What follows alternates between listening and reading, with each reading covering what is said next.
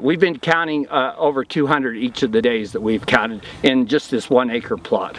I'm Mark Nelson. I'm USU Extension Agent here in Beaver County. We are out on the Milford Flat today around the corners of some of the alfalfa fields. We're having a real problem with the Townsend ground squirrel. As you can see by some of the video that's been taken, the squirrels are coming in and eating a lot of the alfalfa hay for these farmers and costing them thousands of dollars in lost profits from selling their crop, and also they're spending thousands of dollars trying to come up with some different ways to control these. I was able to get a grant to come in and do some research.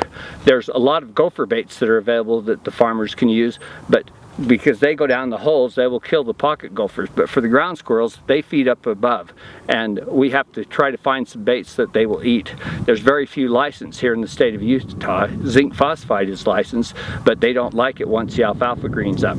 We have a couple of pelleted baits that we've found that are being used in California and some of the other places, and we're testing them here to see what will happen. We put together an acre plot here, and for the last 3 days we've come and counted how many ground squirrels appear each day in these plots. Today we're coming in, we're filling in the holes, and then we'll come back tomorrow and we will come in and count those holes, and that's just one more method of counting how many squirrels there are. We're going to go ahead and treat the area in these white bait stations that we've made out of PVC pipe. We're going to put the bait in there, leave them for a week, and then we'll come back and count the squirrels again, and we'll come back and fill all the holes again and then count how many new ones, and hopefully the numbers will go down and we'll find out which of these baits are most successful. This field is made up of 2 different farmers, and the one over here on my right had a terrible squirrel infestation last year, so he came in and plowed up his alfalfa field earlier than he usually would, and he's going to plant corn this year because the squirrels don't like corn as much. And this costs him quite a bit of money, because every time you have to go and run the equipment across the field, it costs him money, and it costs, they say that it costs the price that you would get for your hay for 2 years just to come in and put in a new alfalfa crop. So that's one of the things, if we can do these trials and figure out some ways to control these squirrels so they don't have to plow their fields so often, it'll save them a lot of money. We're trying lots of different ways to control ground squirrels, and there are many different methods, but most of them aren't too easy and are quite expensive. We had a presenter come up from California and talk about a study he'd done using this PERC machine.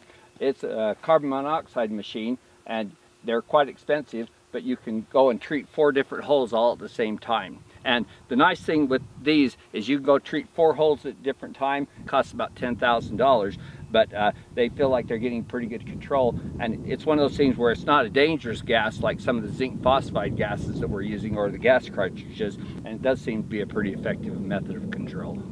This is another one of the research plots that we're going to do, where we're going to try another one of the squirrel baits that's a pelleted form and see if it works out better.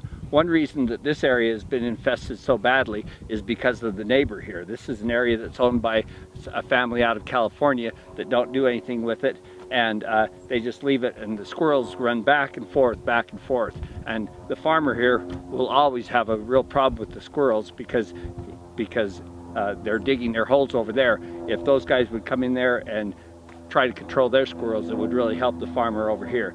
But because this is infested so bad, it does make a nice research plot for us. So we're going ahead and covering the holes, and then we'll come in tomorrow and see how many live holes we had, and then in 2 days we'll come in and put the bait in these different bait stations.